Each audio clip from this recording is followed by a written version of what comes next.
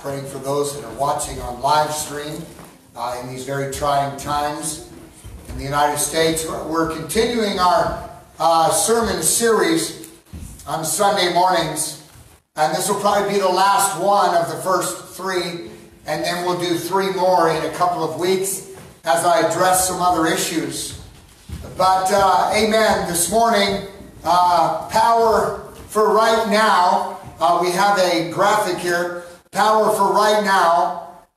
We are dealing with Holy Spirit witnesses. Amen. Acts chapter 1, verse 4.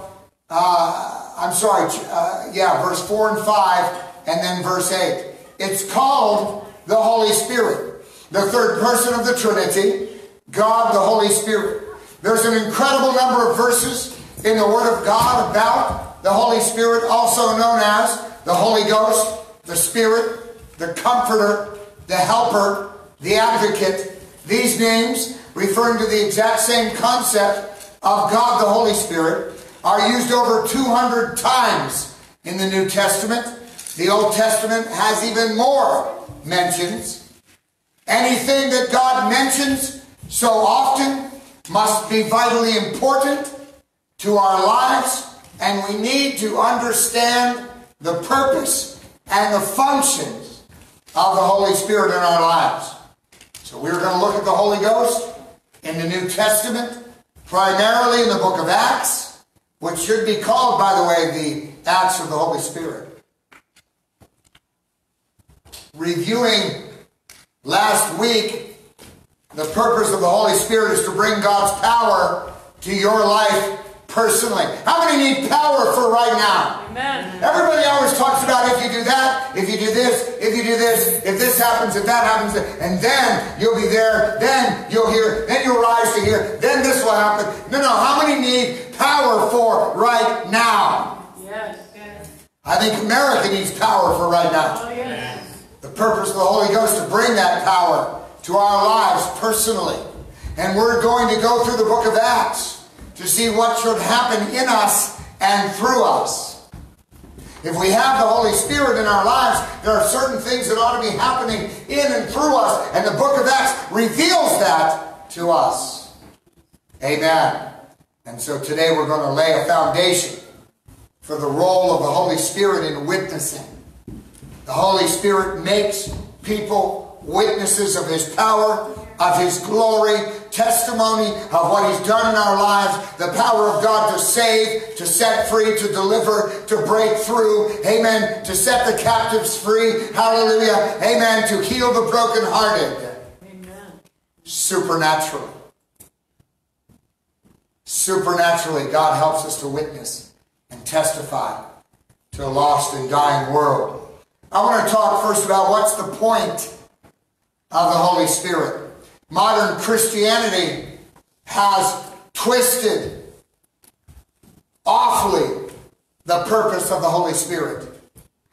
The baptism of the Holy Spirit, the charismatic movement, the Pentecostal movement, the Spirit of God moving in and through churches, amen, is a powerful reality that obviously the enemy has used and gotten involved on the inside and attempted horribly to ruin the reputation of what the Holy Ghost is doing in churches today. Yes. To reduce the Holy Spirit to a feeling or to an experience. And you'll see people that have never known the Holy Ghost outside of an emotional frenzy.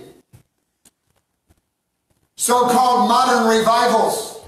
People describe it only as only like this: I felt it. Now, I like to experience the power of the Holy Ghost in revival as much as the next person. I like to feel the Holy Ghost move. Amen. But the response should not just be experiential, but one of a dynamic practicality. Amen. The Holy Ghost should do practical things in our lives, where our lives are filled with a practical element that changes us and those influenced by us. So the Holy Ghost should be in us and working through us to dynamically alter the lives of others that know us and are under our influence. And it shouldn't be just about, oh, I feel this. You feel God, and that's all. No, the Holy Ghost has to change you. It has to be a dynamic, supernatural experience in your life that causes you to be infectious to those around you. Come on, somebody.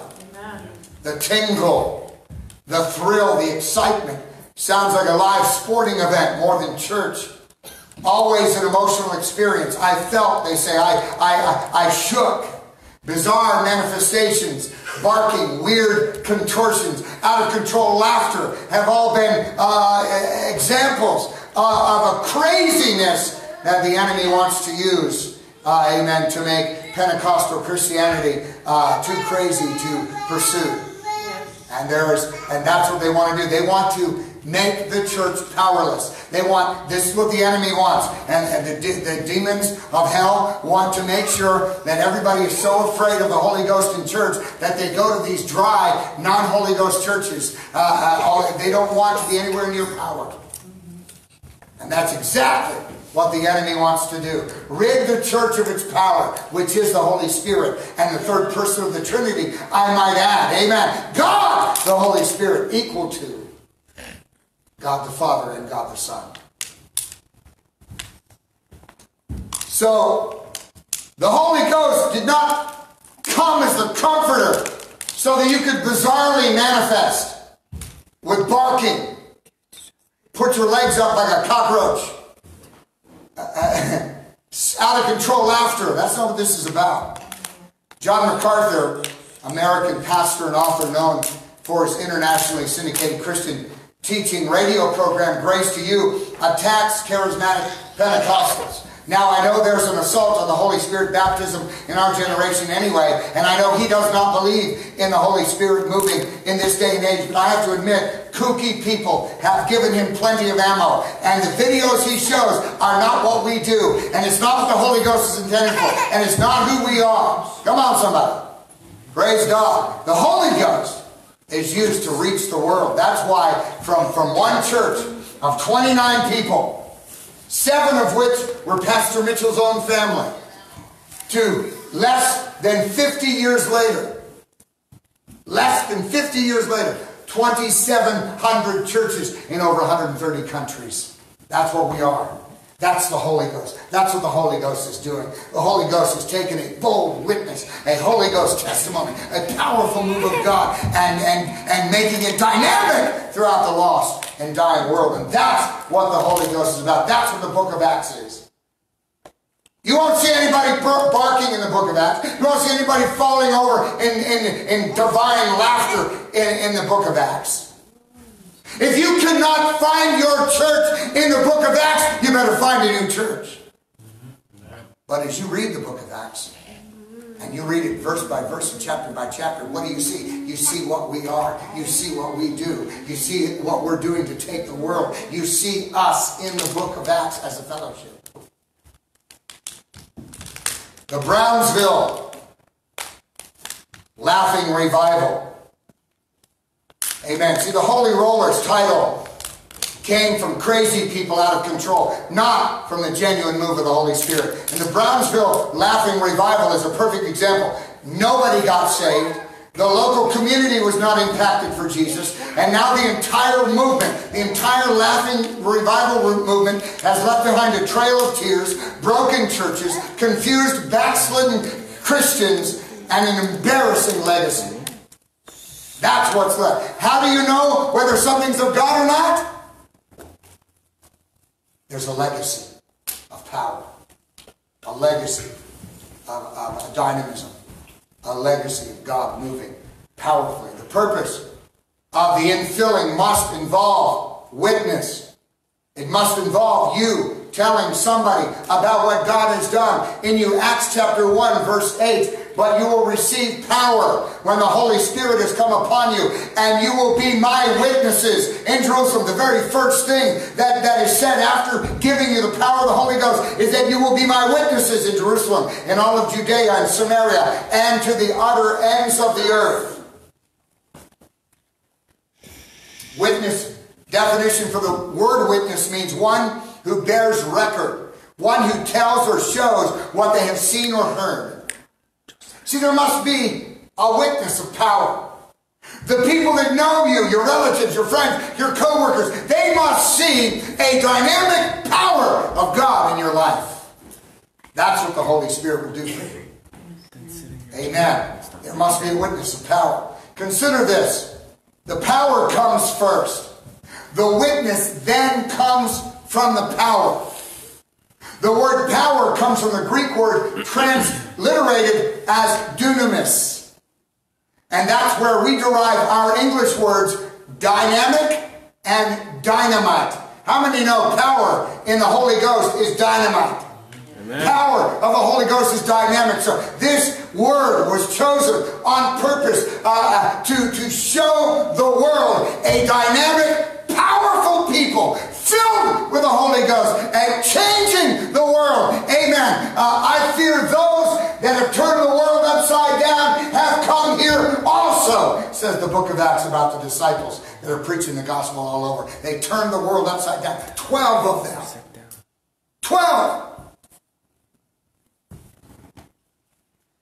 Amen. See, a powerful witness to others is evidence of power in your life. Speaking in tongues is not enough, and we'll get to that in a future component, but some people speak in tongues and their lives are completely powerless. So speak in tongues is not what we're dealing with. Speak in tongues is the evidence of the infilling. Amen. How boldness to witness, power to witness is the actual fruit of being filled with, baptized in the Holy Spirit. Amen. And so I ask you this question: what is the identifiable power of the Holy Spirit in your life? When people look at you, co-workers, friends, relatives, when they look at you, amen, do they see the power of the Holy Ghost? Do they already know, without you talking, do they know there is something different about that guy, about that girl, about that lady? There's something different about them.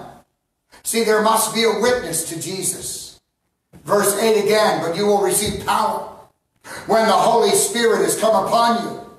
And you will be my witnesses in Jerusalem, in all of Judea and Samaria, and unto the ends of the earth. The power of the Holy Spirit produces witness to Jesus Christ. A verbal witness. A verbal witness is evangelism. Evangelism is telling people who don't know Jesus about Jesus. How many can say that? How many know that very simple thing? That very simple thing. Telling people who don't know Jesus about Jesus. It should be the easiest thing in the world. How many know how stinking hard that is? How many know how intimidating that is? How many know how the devil likes to make that seem? Oh, come on. Like, yeah, you're going to look like a fool to a stranger that you've never met. You're going to talk to them. You know, God's speaking to you to talk to somebody on the bus or on the street or in the store. And you're going to go up to them. You don't know them. They might never see you again. But no, the devil's got you worried about you. In the midst of what God wants to do about him. Are you hearing me? A verbal witness is evangelism. Acts 8, verse 4. Now those who were scattered went around preaching the word.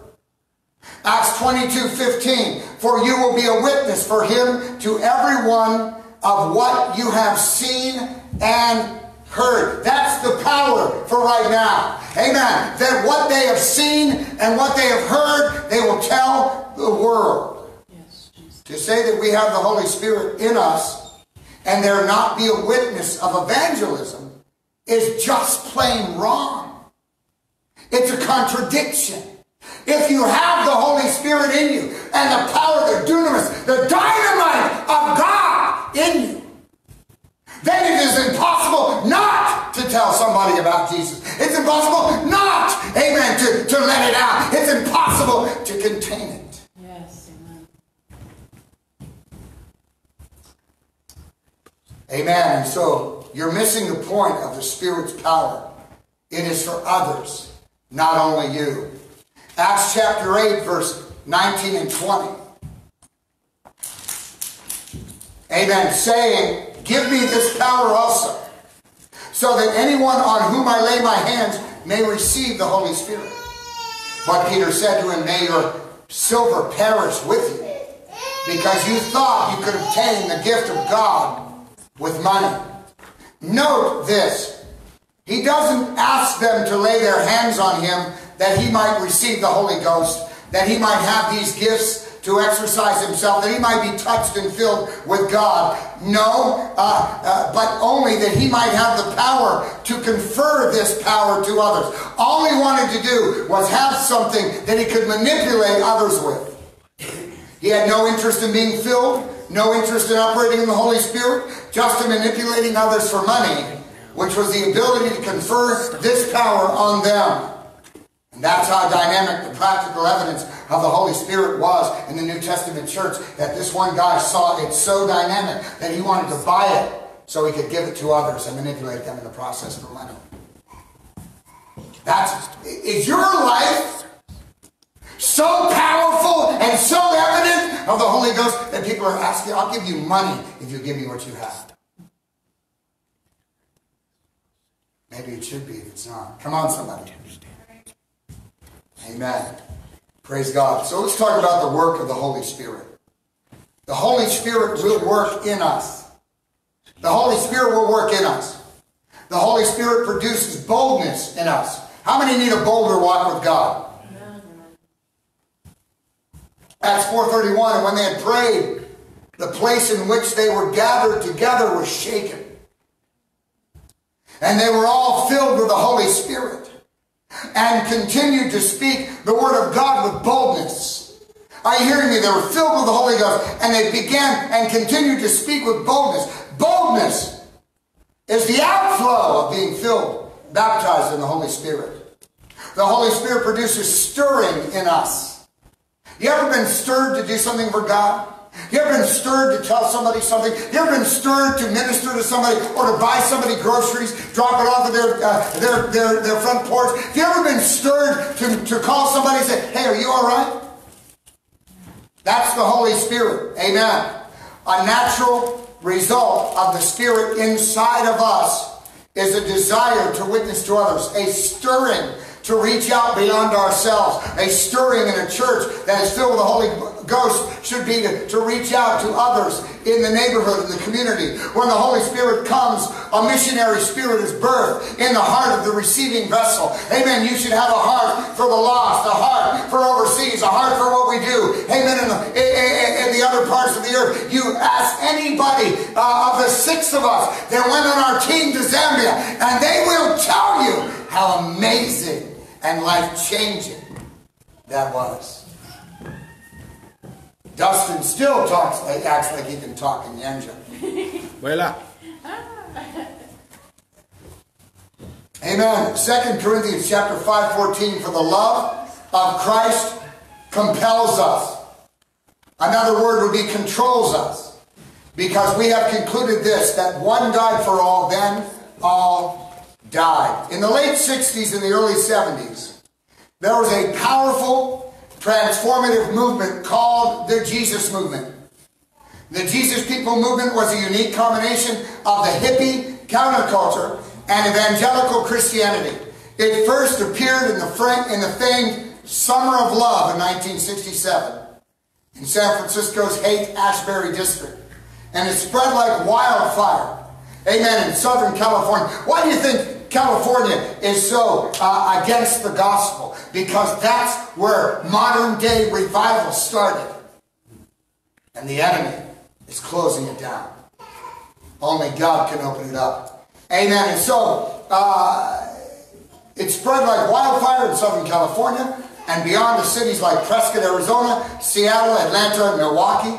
Our fellowship is the lasting fruit of that genuine movement.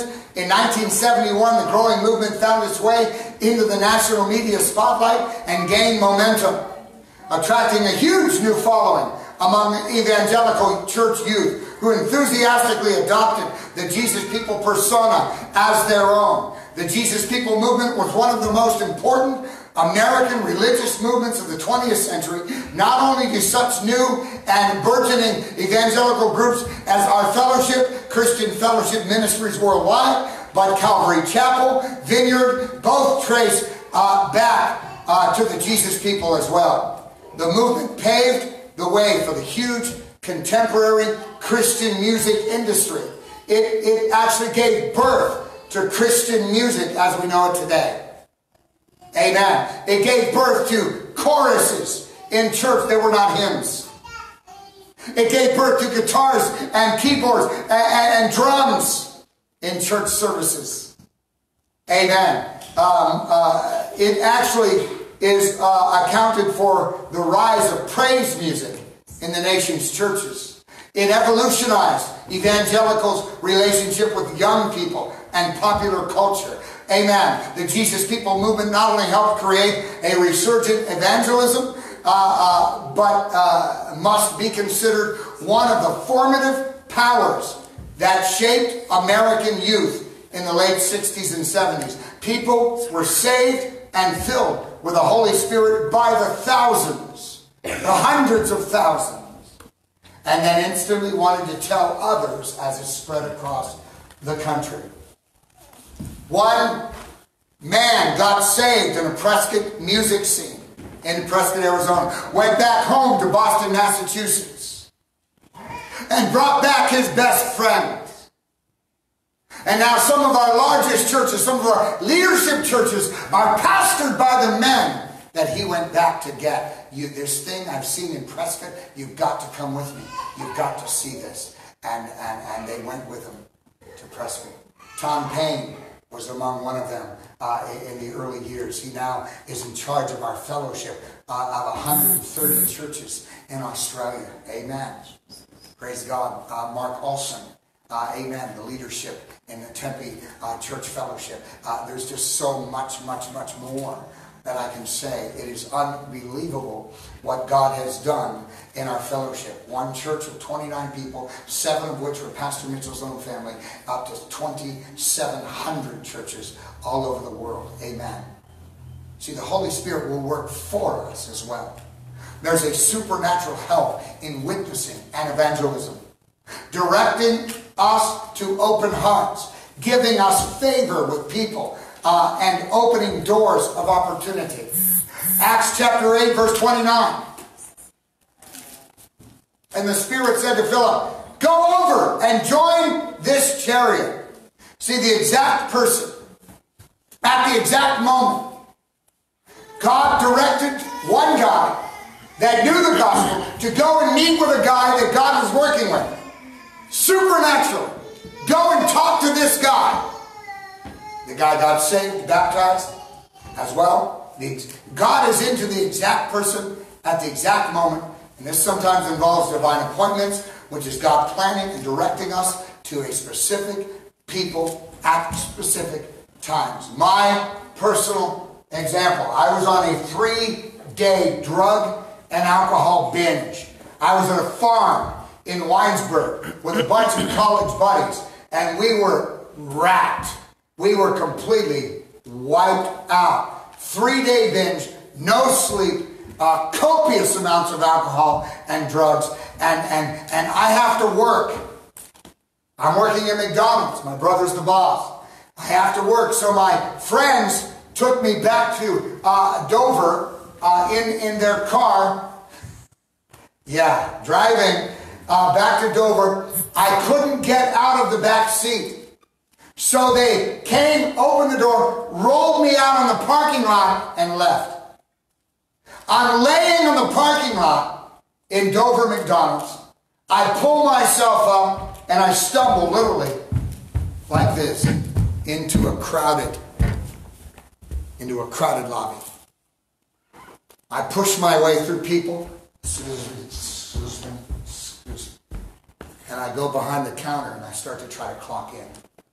But I can't see the numbers, I can't remember the numbers, and I'm just pressing buttons, and it's beeping, and I'm laughing, and it's beeping, and I'm laughing, and I'm falling over, and finally a manager came and grabbed me, and it took me in the back and said, get in the freezer, and unload the truck, and don't get anywhere near people. That first box of fries that came down that ramp hit me in the chest, knocked me on the floor, and all the other boxes of fries landed on top of me, and I'm underneath a pile of French fry boxes. When the manager came in and said, get up and help me get up. Your brother's on the phone. So I went back in. And I was like, that's how it was. It was awful. It was unbelievable. 3-day binge. And my brother says, you're fired. Go home.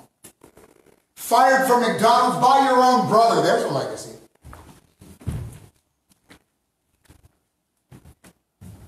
I got a DUI right after. Got kicked out of my house. Finally got another job.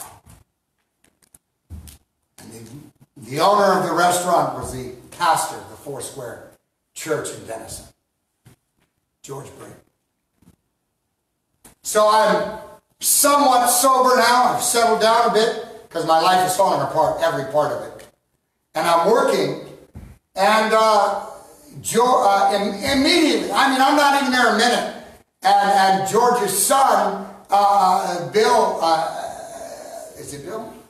Bob Braden. George's son, Bob, immediately says, so what do you think about Jesus? And my answer was, I don't think about him at all. And that's when it began. He told me to take my break. So I went and sat down on my break. And there a couple picked up their drinks and sat down with me. Their name was Bill and Sandy Thompson. And they sat down with me and they introduced themselves. And so they're witnessing to me. I've got a 30-minute break. They're witnessing to me. I couldn't wait to get up. I'm looking at my watch. And finally, my time is up, and I start to get up, and Bob Braden leans over the counter. No, Tom, take as long as you want. We're not busy. Stay there. I said, do I have to stay here? He said, yeah, stay there. All of that is now history as they led me to Jesus, which led me to the fellowship. A number of things. My mom yelled at me when she kicked me out of the house after I got fired from my brother. You need to find religion or find the military or something, but get out of my house. I've had it with you. I found both. I got saved and joined the Air Force. And that's where the Air Force took me to our fellowship worldwide. Amen. The exact person at the exact moment got the exact job. Come on, somebody. That I needed. God was chasing me big time. And he found me. I was lost. Amen. And so there's another man in our fellowship, Tony Huang. He was praying in a Catholic church. God, if you're real, give me a sign. He left there, and he was in a shopping area, and someone handed him a flyer that said, if you're looking for a sign from God, this is it. He got saved. Now part of our fellowship. One of our young men is not here anymore. I think he's in college up in Akron. I'm not sure. One of our young men was driving north of Canton in an old rickety car with the window open, north of Canton. And he's thinking about how his life is backslidden and it's a mess and how he needs Jesus. And all of a sudden he hears flap, flap, flap, flap, flap. And right into his window, lands on his lap, looks straight up at him, is a flyer from our church 50 miles away in New Philadelphia. A flyer. He had his window down on the highway, 65 miles an hour. And flap, flap, flap through the window. What are the chances? What are the chances of that? Thankfully, he came to our church. He was here for quite some time. People witnessing to someone about to commit suicide over and over and over. There are testimonies of that happening. I have one, Brian Tasker, in Zambia. I've told that story before. I'll tell it again sometime, but not today. One pastor in our fellowship witnessed to an older Indian man who prayed the sinner's prayer, was weeping, and testified, I was waiting for the next train to jump in front of it and commit suicide. That's what I was doing here. Michael Wright was witnessing in American Samoa. A man prayed just a few minutes before he had written a suicide note to his family, and now he's gotten saved. God sent Michael Wright to him at that very moment. The Holy Spirit will work through us. Can you say amen? Amen. When someone filled with the Holy Ghost witnesses, the Holy Spirit brings his power to their hearts. Acts, amen, chapter 2, verse 37. The Bible says, now, when they heard this, they were cut to the heart, and they said to Peter and the rest of the apostles, brothers, what shall we do? See, we call this anointing. We call it endowment with power from on high. We call it divine effectiveness. That's what the Holy Ghost does. In 1983, Fijian Aparosa Navarro was playing soccer for his team on Sunday. The field was right next door to a church and had a speaker playing a sermon to the outside. Aparosa was ready to receive a pass in an official soccer game, but he heard over the speaker, "One day you will have to meet Jesus." When I heard this, he said, I felt terrible. There was a tense feeling in my stomach. And as the ball came at me, I just couldn't kick it properly. So I turned around, and right then and there, I walked across to that little church. The crowd thought I'd gone mad. And there was a big crowd. They yelled at me. But I kept walking. I heard the preacher invite people to come and receive Christ's wonderful and free gift of forgiveness and salvation. I just kept walking all the way to the front of that church. My team was upset, he said, but I told them it was more urgent for me to be ready to meet Jesus than to play soccer. So I decided to resign from the team because we always played on Sundays. I had represented Fiji in the New Zealand tour of the youth soccer team and was assured a great future in professional soccer. The team couldn't understand it. Here I am, walking away. I resigned. I had to withdraw from the South Pacific Games to be held in Samoa, but the team asked me to meet with them just before they left for Samoa and tell them again why I walked off the field and out of soccer forever. As a result of my testimony that day, 2 more team members gave their lives to Jesus Christ and became Christians. That's what God can do with the power of the Holy Ghost. I'm going to close with this thought. There's a priority to the Holy Spirit. How many can say amen? We have to look at it as a priority. This is the Comforter. This is the third person of the Trinity. We talk about Jesus. We talk about God. But probably 1/100th of the time we mention the Holy Spirit. But this is the dispensation. This is the age of grace. This is the church age. This is the dispensation of grace. This is the Holy Spirit's time. This is His function. This is His purpose. He is the Comforter. He is the Advocate. He is the third person of the Trinity. He is here for the Book of Acts Church. He is here for the Potter's House in New Philadelphia. He is here for you. Amen. The work of witnessing requires supernatural power. And it's foolish to attempt a supernatural work with natural power. John 15:5, I am the vine, you are the branches. Whoever abides in me and I in him, it is he that bears much fruit. For apart from me, you can do nothing. Yes. Luke 5:5, and Simon answered, Master, we toiled all night, we took nothing. But at your word, I will let down the nets. We know the story. Jesus filled those nets with 150 some fish. Because without him, even fishermen could do nothing. Trying to attract people, trying to convince people, trying to change people, impossible without the Holy Ghost. So Jesus gives the answer and a priority in Acts chapter 1, verse 8. But you will receive power. This is the answer. This is how you change people. This is how you attract people. This is how you convince people. Amen. You receive power when the Holy Spirit has come upon you, and you will be witnesses to me in Jerusalem, in Judea and Samaria, and the other ends of the earth. We're part of the other ends of the earth part. Amen. The answer is a supernatural infilling with the supernatural power of the Holy Spirit. He can change you into what you need to be. He can do what you cannot do. Acts 1:4 and 5. And while staying with them, he ordered them not to depart from Jerusalem, but to wait for the promise of the Father, which he said, you heard from me.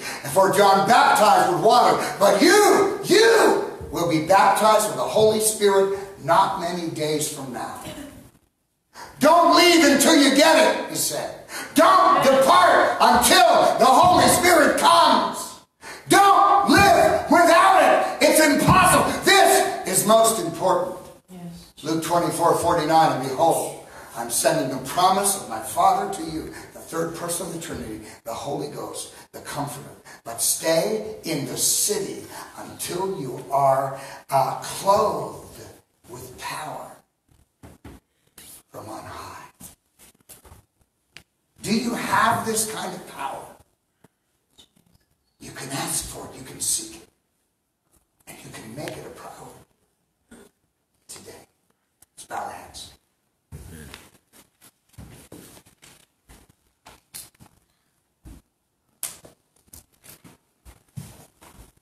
Power for right now, for this moment, for this second. In the midst of coronavirus outbreak, in the midst of what is called a pandemic, in the midst of a nation filled and gripped with fear, yea, even a world gripped with fear, you and I can be filled with the Holy Ghost and have within us the power from on high to overcome. This is the powerful truth of where we are today and what God wants to do in your lives. If you're not saved, if you're not born again, if you're not right with God, if you're watching me on live stream, and you're not born again, you'd indicate that somehow. We would love to pray for you. We're believing God together in this place. Amen. If you want to get your life right with God right now, this moment. Because I believe that how can you live in the midst of a coronavirus pandemic and not think about being right with God? What's it going to take for you to pull your knickers up and get back into action for the things of God? What's it going to take? What's it going to take? Because it's in the last days, it's going to get harder than this, I promise you. You're not saved, you're not born again, you're not right with God, but you'd like to give your life to Jesus Christ right now, right here, this morning. I wonder if you'd raise your hand in here. Amen. If you're in your homes, you're watching this, pay attention. I'm going to pray a prayer with you right now. Backslidden, you're away from God, you're not where you need to be. But you want to get your heart right. You want to return to fellowship with Jesus Christ. You want to begin again to walk with God. Or maybe this is the first time you've ever asked Him to be your Lord and Savior. You repeat this prayer with me. Every head's bowed, every eye's closed. Say this with me right now. Lord Jesus, I thank you for this opportunity. I ask you right now to come into my heart to save me, to forgive me of my sins. I believe that you died for me. And on the third day you rose from the dead. And I ask you right now to make me whole, to save me and forgive me, that I can walk with you and spend eternity with you and have the power to overcome the issues of my life. I thank you for touching me today, for coming into my heart. In Jesus' name I pray. Amen. If you're on live stream and you have done that, prayed with us this morning, indicate that. Amen. On the page that we're on. We'd love to rejoice with you, pray with you. Amen. Pray for you. We are a people of power. We know people that need Jesus. We know people in our lives that are not right with God. We know family members, people we love, that if the rapture happened or if they passed away right now, they would not be in eternity with God. We know people like that. It's your job. He's filled you with power. Amen. He chased me down at a McDonald's. Come on, somebody. He got me out of there, away from there, into an atmosphere where I could get saved. Amen. God is chasing you right now. God is looking for you right now. You can respond to it. Let's be a people that witness and testify. You know somebody that needs Jesus. You'll make a commitment. In the next week, you're going to notify them. You're going to call them, text them, see them, knock on their door, something. And be a witness. This altar's open. You come. Find a place to pray. Lay hold of God this morning.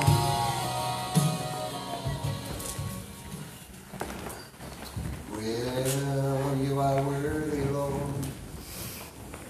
You are worthy, Lord. I give you praise. I magnify your name.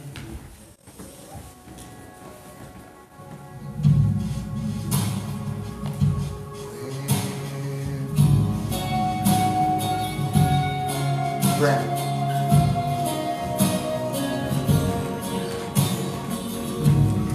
Would you give me water? Yeah, thank you. For I spoke a word, you were singing over me. You have been so good. Lift up your hands. Hallelujah. Put your mind on God. For I took a breath. Let the Holy Spirit wash over you. Let Him touch you. Let Him fill you. You have been Let so, Him speak to you. so kind to me. Oh, the overwhelming, never-ending, reckless love of God. Oh, it chases me down, fights till I'm complete the 99. I couldn't, I don't deserve till you give yourself away. Oh, the overwhelming, never-ending, reckless love of God.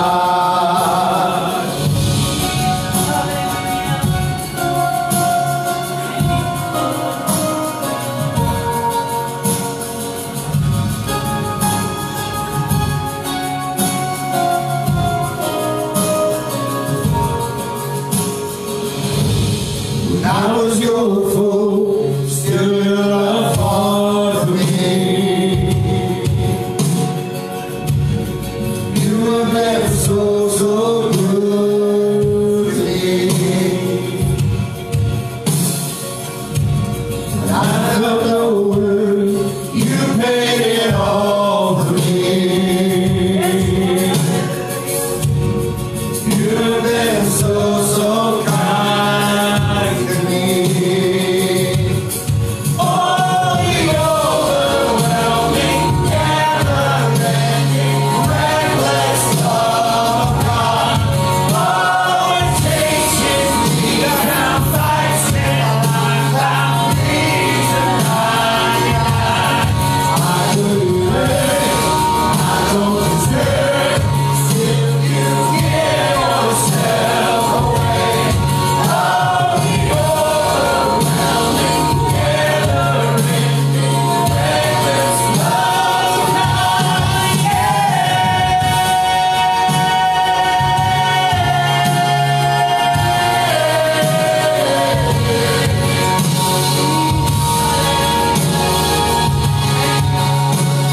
Let's give the Lord praise. Come on, somebody. Praise. Hallelujah. Thank you, Jesus. Thank you, Jesus. Glory to God. Hallelujah, hallelujah, hallelujah. Praise the Lord. Praise the Lord.